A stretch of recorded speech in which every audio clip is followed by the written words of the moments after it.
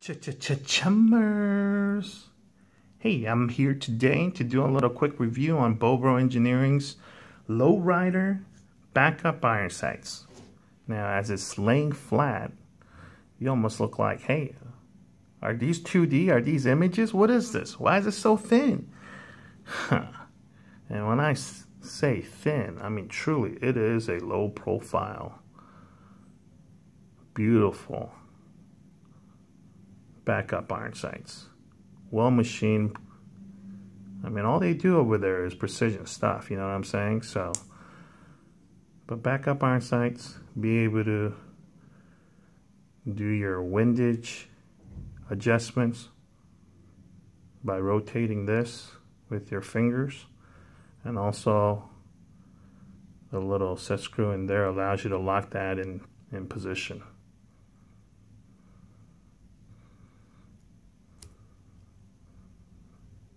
It swings on and pivots on one arm, has the internal detent for when it's locked in, as well as when it's folded down, which also gives you kind of a good feedback of being locked up or down, which is pretty nice. Front sight, same way. Elevation gets adjusted, and they actually provide you with this little piece. Obviously this is new, so it's not formed to the front sight post, but eventually what you do is you plug it in and do a little rotation like that. So, but yeah, you could adjust the elevation and once again lock it in place with that screw. And once it's locked in, it's locked in so that you're zero, right?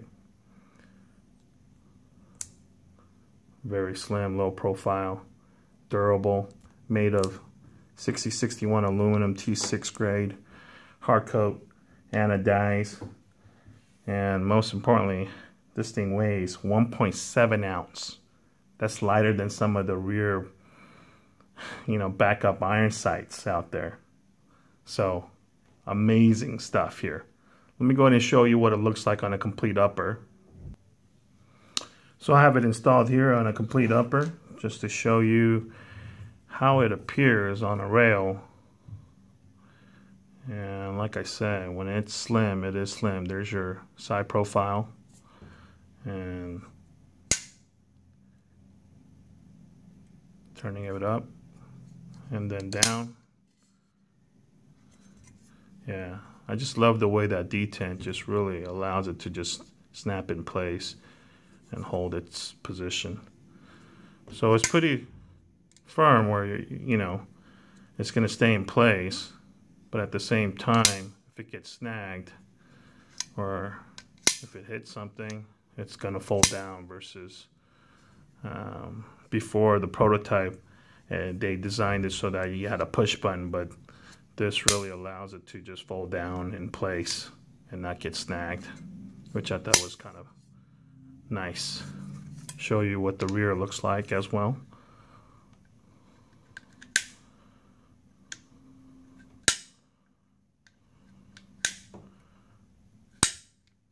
But look at that, low profile, very slim.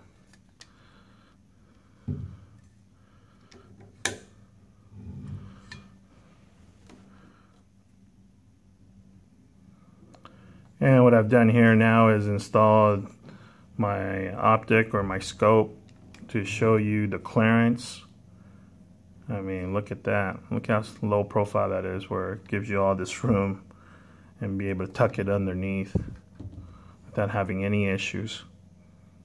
And that's one of the greatest things I think that Bobro does. They have a purpose in design and how they want to go about doing it. And so some of the things that they mentioned was they want to make something that's low as possible, durable, fits under an optic, it's lightweight. And you know what? It's 4 for 4. They just hit it out of the park, you know what I mean? So if you're not familiar with what it is that they do, I mean, just having this optic mount here, utilizing that and loving it, for those who know, you'll get the same reaction when you use this backup iron sights. When it's all said and done, these pair go for about $200, $199 or so.